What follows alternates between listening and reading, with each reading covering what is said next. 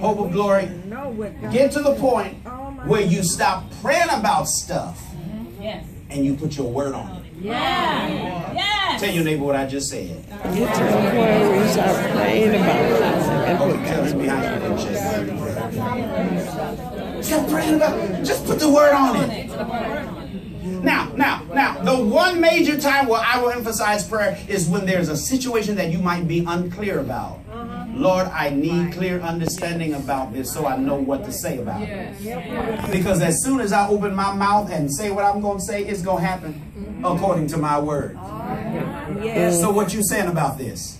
What are you saying about this? What are you saying about this situation? What are you saying about this situation? Now, that's how I encourage you to really pray. What are you saying about this situation? And then when God reveals to you what he's saying about that situation, you start saying the same thing. God has not called us to be beggars. Yeah, you have. He's called us, watch this, to be regurgitators of what he's already said. Yes. Yes. Lord, what have you said about this? Here's what I said. And then you just repeat it. Repeat it. Repeat it. I challenge you.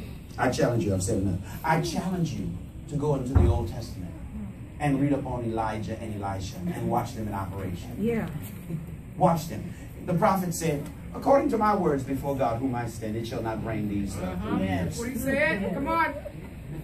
Now, when James wrote about it, he said he prayed fervently. All he said was it ain't going to rain.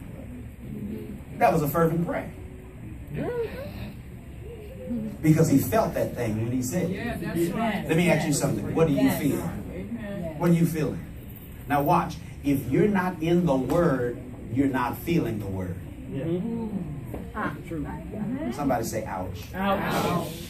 See, if all you're doing is studying your situation and not studying the word. Come on, preacher. Come on. I know what you're feeling. Yes. Yes.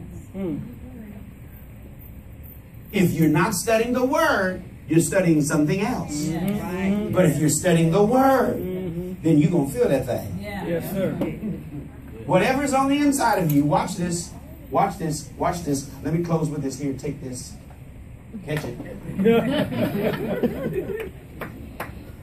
Squeeze an orange and you get what? Juice. Squeeze a lemon and you get? Juice.